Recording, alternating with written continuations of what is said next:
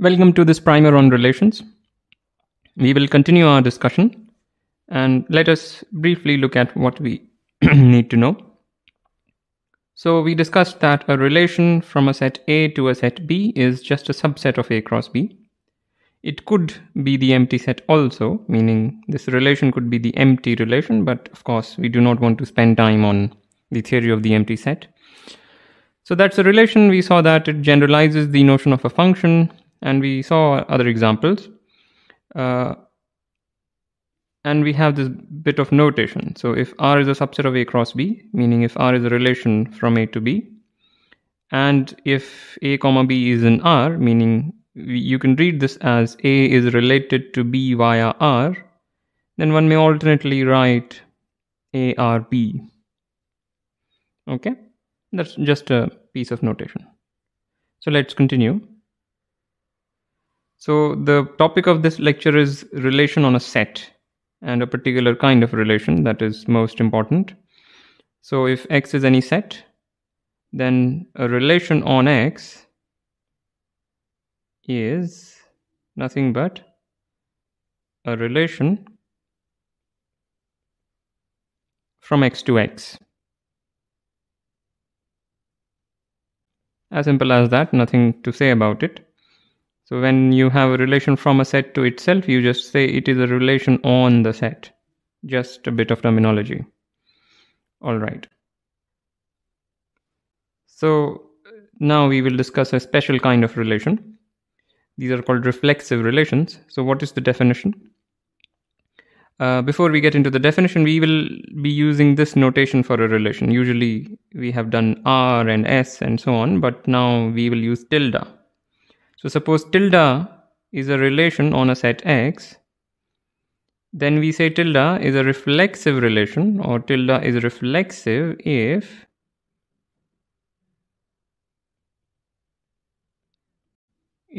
X tilde X for all X in X, which means what? Which means the pair X comma X is in tilde for all X in X, which one can colloquially read as X is related to X, meaning X is related to itself for all elements of the set capital X. That is called a reflexive relation. Okay. So a non-reflexive relation would be, suppose you want to, okay, maybe I'll get to an example here, but first let us see examples of reflexive relations. Okay, so here is our first example. Suppose X is the set of all the integers, and tilde be defined as A tilde B if A is greater than equal to B. Okay, so this is how we define. In other words, tilde is this particular subset A comma B of all the integers cross integers such that A is greater than equal to B. That's what this means. Okay, and this is a reflexive relation because if you pick X in Z, then X is greater than equal to X, obviously, which implies X tilde X. That's it. So this is a reflexive relation. Another example. You have the set of all the non-zero integers, and we are defining tilde as follows. So we write A tilde B if and only if A divides B. So this is a reflexive relation simply because A divides A for all A whenever A is non-zero, and that is why we have thrown out 0. So this is another example of a reflexive relation. Now for a non-example. So suppose X is the set of all the natural numbers, and tilde we define as A tilde B if and only if they are relatively prime. So this just means that A and B are relatively prime, which means that if you have a prime number which divides one of these people, then it does not divide the other. So they do not have any non-trivial divisors in common. Non-trivial meaning greater than 1. That's what this means. Perhaps you do not know about GCD and all, but I have explained what that means. So this is a non-reflexive relation because, for example, you pick 7. Now 7, what is the GCD of 7 and 7? It is 7. Right? There is a prime factor common between 7 and 7, and hence it is non-reflexive. In fact, it is highly non-reflexive. So you pick any integer greater than 1 and you see that it will not be related to itself under this relation. So it is highly non-reflexive. Okay. Now we come to another special class of relations called symmetric relations. So suppose tilde is a relation on a set X. We say tilde is symmetric if whenever x tilde y, we have y tilde x, right? So when we write this, we mean whenever this happens, that also happens. So that's why the word symmetric has been chosen. It's not skewed. One direction implies the other direction, so to say. So that's a symmetric relation, and let's see one example and one non-example. So again, x be the set of all the integers, and we define tilde as a tilde b if 2 divides the difference of a and b. So this is just a code word for a and b are either both odd or both even.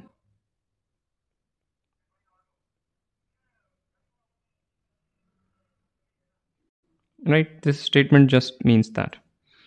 So basically we're saying two things are related if they have the same parity. If they leave the same remainder when you divide by 2, meaning either they are both divisible by 2 or they both leave a remainder of 1 when you divide by 2. So this is how we define it, and this is a symmetric relation because if 2 divides a minus b, then of course it divides b minus a, and this is why it is symmetric.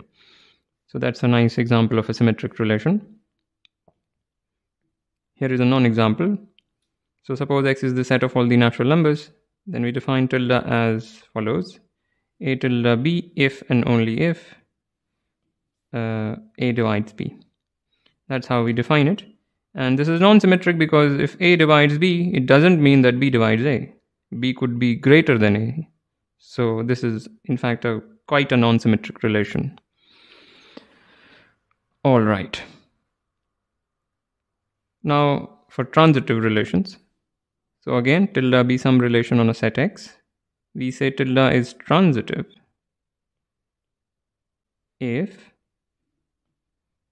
suppose we have x tilde y and we have y tilde z, then we have x tilde z whenever you pick 3 points in the set X. So what is it saying? It says that you pick 3 points x, y, z in the set X, and suppose you find this to be true, then you necessarily find this to also be true. So that's why it is called transitive. It is kind of, going in a path. X is going to y, sort of. Y is going to z. So you kind of transit from x to z. That's what gives this terminology. Okay, so again, let's see examples.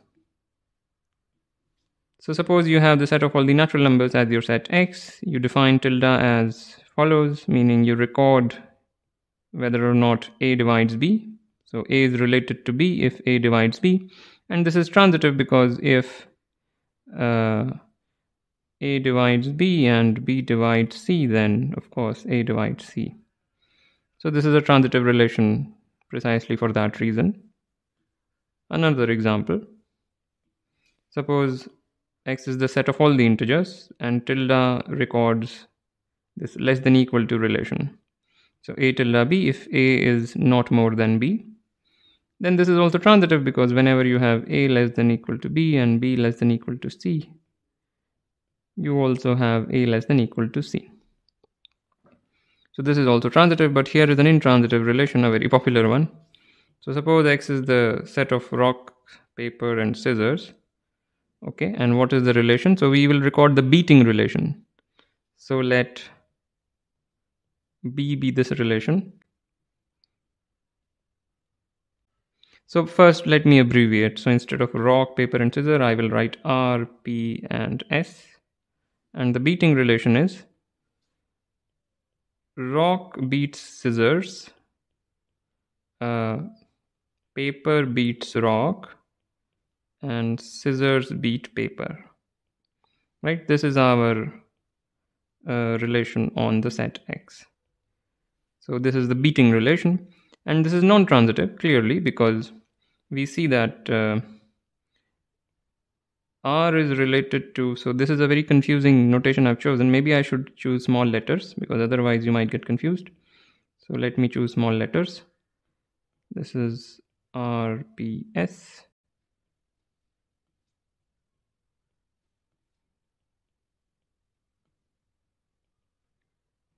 Okay, so now we have R beats S, and we also have S beats P.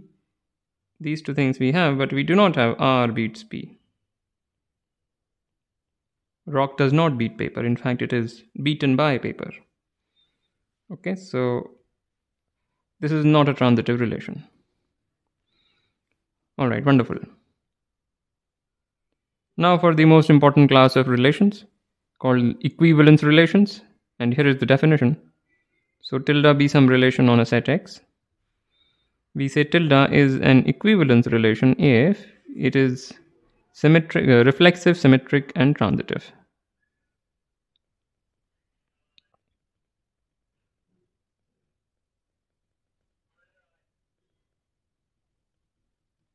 Okay, that's the definition of an equivalence relation.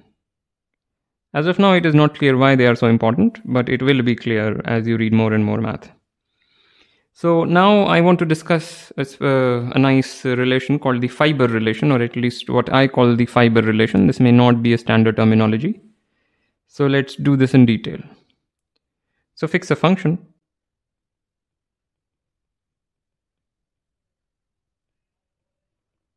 So fix a function from a set X to a set Y. So first we will need the definition of a fiber. So let Y be some point in the target of F. The fiber above Y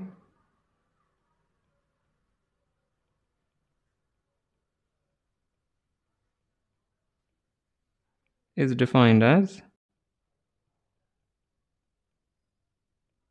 this set, which is what? Which is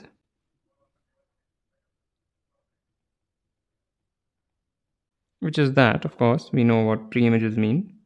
And since this is a singleton, this is just a one element set, we also, by a little bit of an abuse of notation, we also write this as that. This is a very common, abuse of notation. Okay, so that is the definition of fiber above Y. And pictorially, you can imagine X as this rectangular thing. You can imagine this as Y. You have the function F. And if this is little y, then the fiber above Y is all the points in the set X that map to the point Y. So it looks like a hair strand in this picture, which is why this terminology has been chosen. In the other kind of picture that we usually draw, we make this blob here, and we make another blob here. And if this is little y, then the fiber above Y is all the things which map to the point Y under the function F. Okay, whichever picture you like. So that's the fiber above Y, and here is our relation, fiber relation. So yeah, so this could be an empty set. This could be an empty set because the function may not be surjective. So it is possible that this is empty for some values of Y. All right, so now what is a fiber relation? So define a relation, choose a name, let's call it RF, as follows.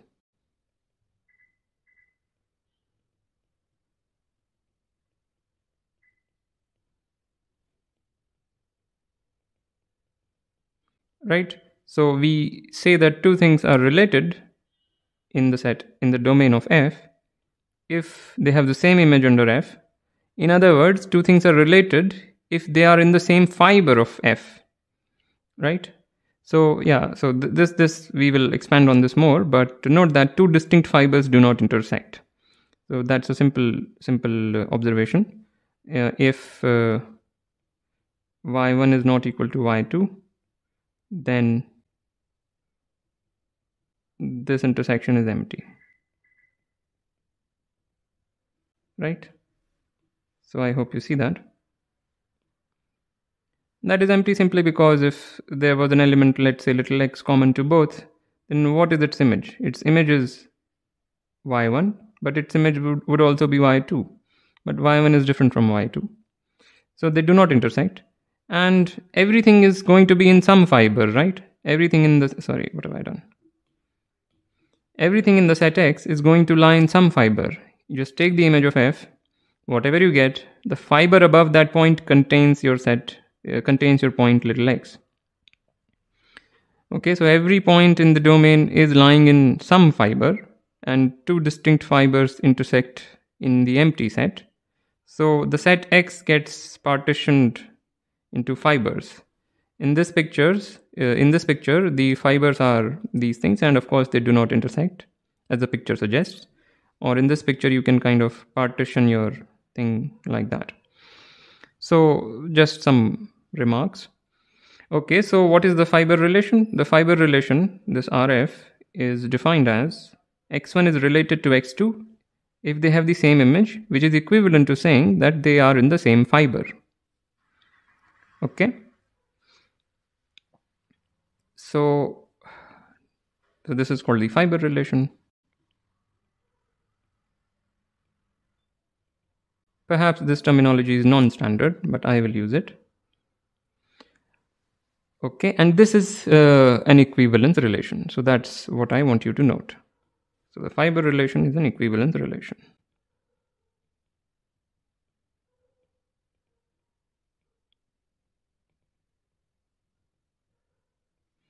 Why is that? So let's check reflexivity. So suppose x is given, then maybe I'll do it properly. So here reflexivity. So x in x is arbitrary implies, of course, fx equals fx, which implies x tilde x or x r fx. So reflexivity is established. Symmetry.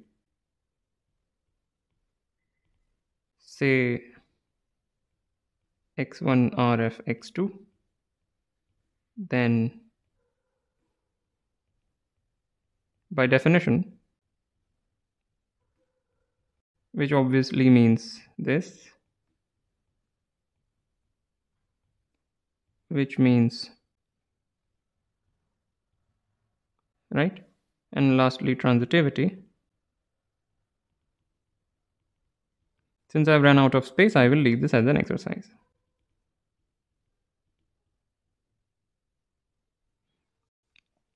So the fiber relation is a very nice example of an equivalence relation. And with this, I want to end this lecture. As usual, like, comment, share, subscribe, and I'll see you next time.